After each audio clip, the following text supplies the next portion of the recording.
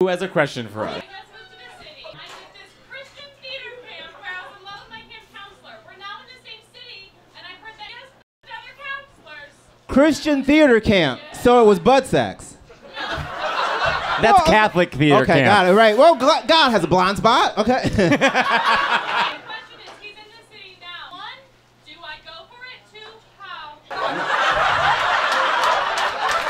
It sounds like, first of all, you know the answer to question number 1. Right. So you want to have sex with this man? So he was my camp. That's not what I asked. He's also really hot, and he was on Chicago Fire. Him. He was on Chicago Fire. Gay. Give him some of that ex-Christian girl. I don't know. What's the deal? You still devout?